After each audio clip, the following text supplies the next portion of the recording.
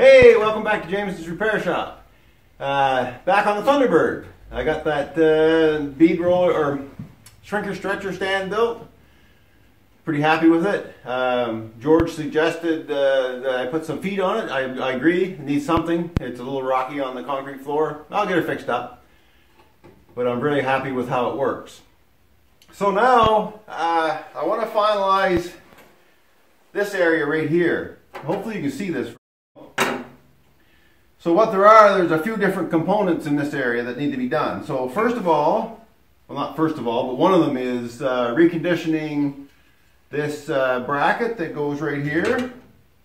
So that's one thing that needs to get done. It's some welding on it, de-rusting and re-primering. So that's one thing. This little plate that went over this hole needs to be rebuilt. It's pretty thin. So I think I'll just probably build a new one because it's only a rectangular piece of steel. Pretty simple stuff. That's another thing. And then there's this plate that covers the torque box that I had to cut off because it was rusted on this end up here. And it already has the spot weld holes in it, but I just need to make this piece up here and weld it back together. So that's that. Set those two aside.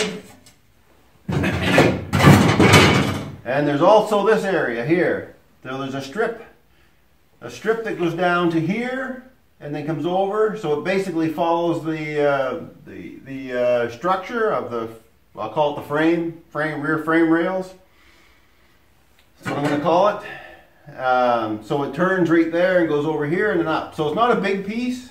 So I got myself a piece of 18 gauge that I'm gonna form into that area. The only thing is it's not perfectly flat. This isn't. So what it is, it comes down here flat, but then it dips down and then flattens out again. But it also has a curve in it.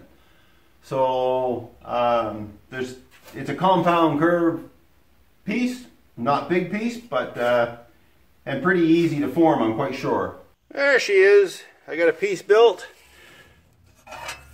Formed that little lip there. Got her curved around pretty good. I mean, I'll tweak it a little as I put it in.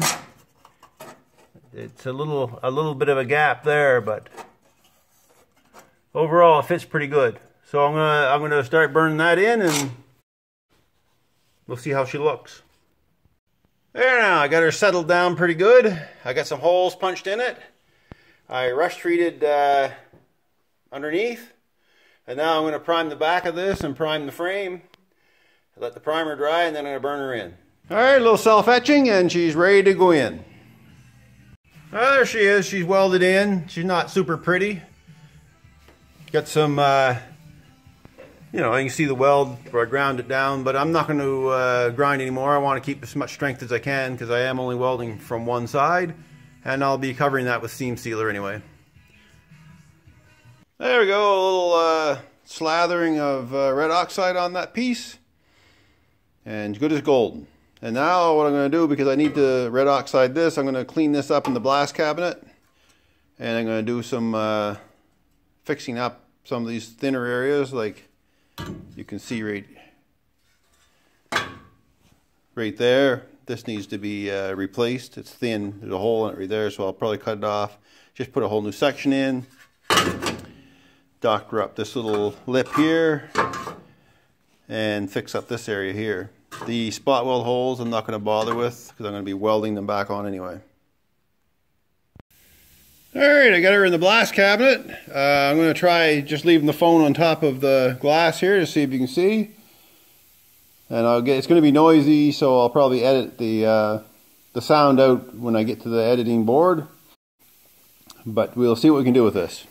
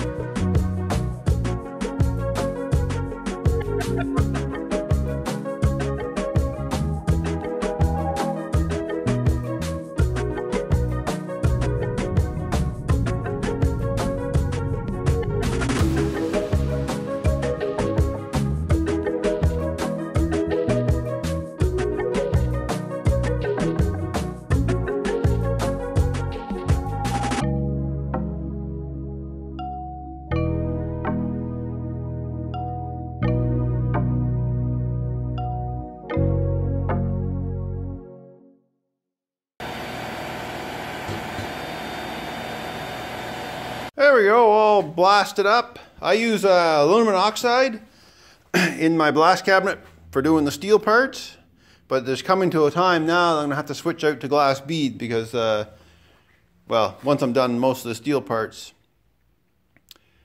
the aluminum oxide is far too aggressive for white metal and all that stuff, and any delicate pieces. So what I do after I bead blast stuff like this to keep the flash rust down, or blast cabinet stuff, I'll hit it with some phosphoric acid. Just a little, just a brush on. So that's what I've just done. And I use this rock solid efflorescent remover by Rust-Oleum. It's approximately 30% phosphoric acid and water. And that's the only place that I know of, other than like paying a premium through like Crud Cutter and stuff like that for phosphoric acid. That's the only place I know around where I live here in Canada, in Saskatchewan, Canada, that you can get phosphoric acid cheap. $34 for a gallon, 25 to 30% strength. And you get it at Canadian Tire. They almost always have at least one jug on hand. It's good. What it's for is removing haze off of concrete after you've poured it. It works really well. I use it on everything that requires rust treatment. So when you hear me talk about rust treatment and it's not a primer, I'm most likely using the phosphoric acid or the rust converter by Rust Check, because I can get that easily around here for a good price too. And that's great for spraying into places. But this is for doing bulk stuff. Boom. Easy peasy. All right, so enough chattering about that. I have to rebuild this. Not a lot of work to it, but some for sure. And I'll get it primed up and have it ready to go back on the car. Okay, we had a shop mishap. I went to move the welding machine and a wheel fell off. So I got it propped up with a block of wood and a piece of steel. There now, new set of wheels on the front of her. Well, not new to the cart, but a good set of wheels that roll far better than the old ones did, that's for sure. Whew, that was a disaster in itself almost, having that wheel come off. The whole thing almost tipped over. Fortunately, I did have the gas shut off in case it went over. Well, there she goes. I got a piece put in there. Got a little end put on there. Fixed up some of the holes. I left some holes because I got to spot weld it back in anyway. Double welded it. I'm not grinding the inside there. I ground that because it has to fit down closer to the chassis. But that's it. So now I'm going to put a little coat of red oxide all over it, inside and out. And it'll be ready to go back on the car when the time comes. There she is, all primed up inside and out. Once it all dries, I'll punch a couple of holes up here for spot welds. And I'll need a couple of holes down here for plug welds, rather, not spot welds, plug welds. But that one's ready. Now on to this sheet. So if you've noticed, I've already welded that back together. That's all solid metal there. This is the only place that it's rusted out, right here. So I'm only going to replace the spot that's rusted out. There's a lot of steps in this piece of steel to make it fit the floor properly. I just wanted to leave it. Plus these weld holes are original weld holes. I just want to leave them best I can. This one will have to be, etched out a little bit. So I'm just going to cut a piece like this just to fix this rotten spot and weld it in. There she is, all patched up. Got the spot welds all fixed up, spot weld holes. She's not a pretty thing, but I'm going to coat it with some red oxide, front, top and bottom. And then it'll have to be welded back in here, because I cut that right off altogether. And then spot welded back in, or plug welded back in rather. I keep saying spot welded, I'm not using a spot welder. So there. So I'll get her out, and I'll get it primed up and put her in. Oh yeah, for anyone that's a numbers person, this is stamped in on the bottom of this, to the back side. You can see the bumps on the top, but you can't read it on the top. But 5/19/20 is the stamping for this piece. There she is, primed on both sides. And once she dries, we'll get her in place. This is all welded in. Now it'll be this piece over there and that little plate. And actually I didn't rebuild that plate when I started looking at it. It really wasn't rusty, it was just a thinner piece of metal to start with. And this one already has the alignment spots on it. Had some little tabs that went down to align with this hole here. So I'm just I recoated that so they're all primed up. This one's primed. That one's ready to go on, but I'm waiting for this to dry off. And that one to dry, and then they'll all go on in place. She's looking good. And then once that's done, this torque box will be done on the inside. There she is, all welded in. Nice. Little coat of red oxide on the welded areas, and she's ready to go. I would say, if you're not a seasoned welder, just a little tip. Welding this 14 gauge and joining it, you might want make sure your heat's up good and high. Like mine's set on midway for this welder to tack that in. That's really the only thing I can say. Is make sure you have the penetration. It is a piece of the structure, so over here on this, it still needs to be done a little better. It's not perfect. I don't like it, but I'm going to be working in that area anyway, so I'm not too worried about it. So let's go around to the other side and have a look. And there it is from this view. So it looks pretty factory actually, I think. Now I haven't decided yet, but I believe I want to paint the whole inner body the white. So this will all be covered. It'll be sanded and then painted. That's my plan right now. Now we'll see how I feel later. These only came, for the most part, were red oxide, but there was white, like you can see it around in different places, but it was thin. But for sure it'll be red oxide, and I would really like to see it in white, the whole thing. It makes a nicer job. These fender wells are these wheelhouses. It looks like someone actually went over and painted them silver at one time, and I think that was just done by hand. I don't think that was a factory thing. So I'd like to have all those done in white at minimum.